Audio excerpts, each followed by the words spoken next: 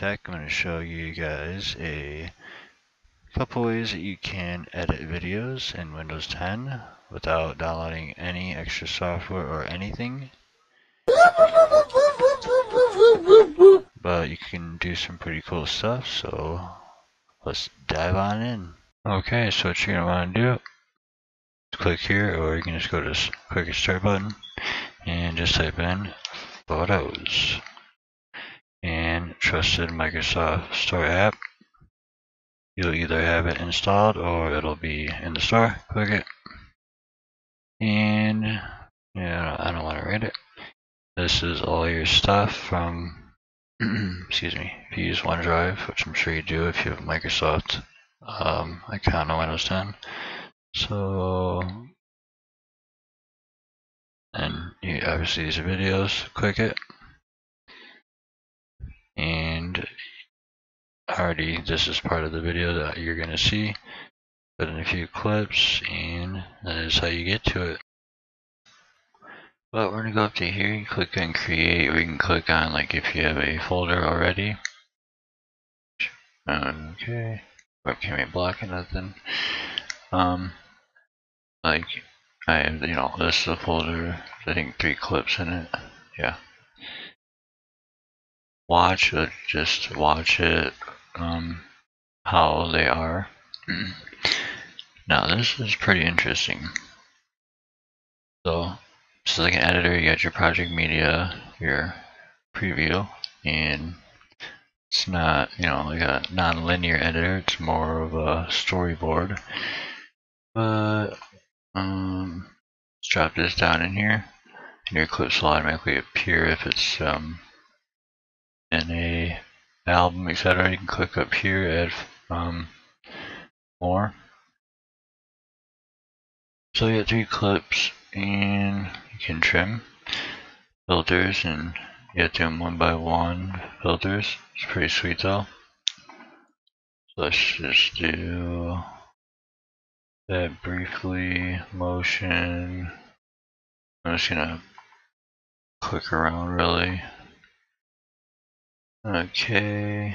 Another thing I have not seen is transitions. You got music up here. Has a little bit of, yeah, you can add your own up here. Click on your music.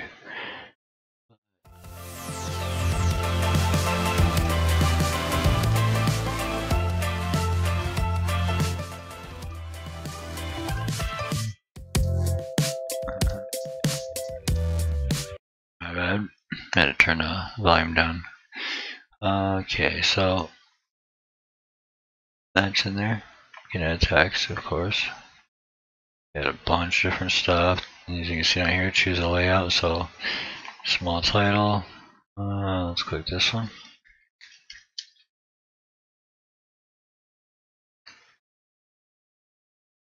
And I don't know why it chose that background. See if it's animated. Okay. And you can do, let's click on this. We got 3D effects. This is actually pretty sweet. Because they actually have anchor points. So let's do frozen breath. Like you can see, click and drag it on the screen. Then over here on your right side is basically your effect, like the list. So if I click the plus, I can add more. Let's get an explosion over here too. And you can resize it. And you got your different 3D perspective movements for the along the radius and the axis along and all that. And what you can do is attach to a point, set that to on. And let's say, I don't know, again, just because we're just, just briefly showing this, ain't trying to make anything, sweet out of it. And That's kind of retarded to do. They're really close to each other, but it's all good. That's it, done. Let's just go. I'm gonna play it. I'm not gonna mess with the other clip. Let's see how and everything it does. So let's click over here, play it.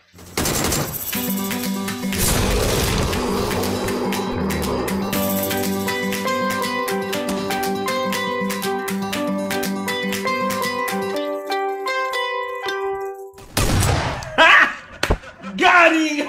That's funny. Actually, no, for this one here, because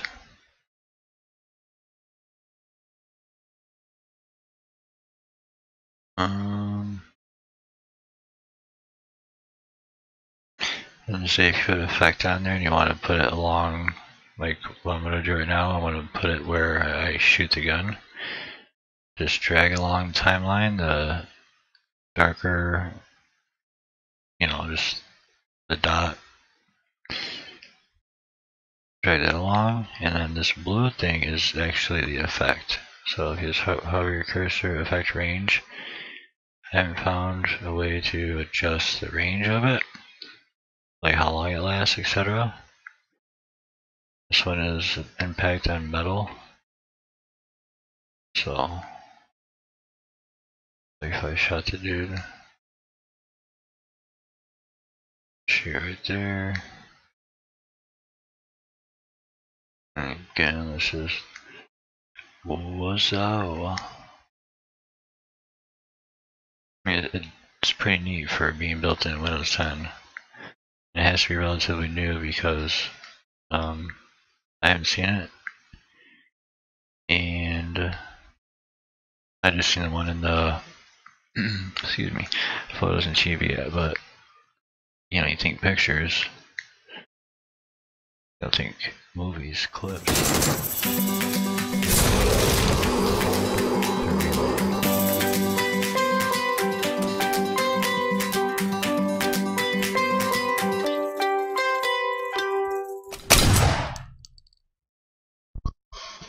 As you've briefly seen, that's why I was saying wish you could adjust the trim. It may let you, but you can hear it and see it flash a tad bit. If I was actually making a clip, there it is, and you can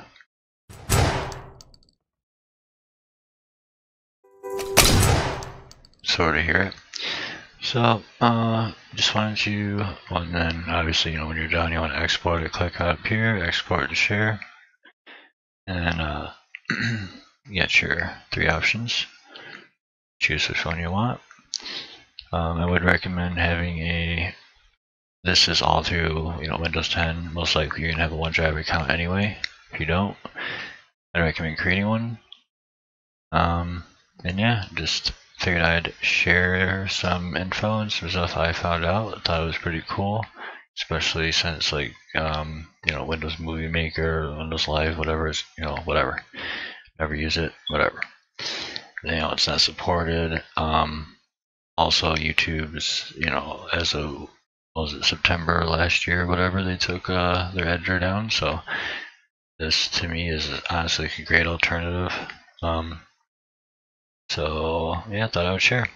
Hope you guys have a good one. See you guys later. Peace. Yeah, boy.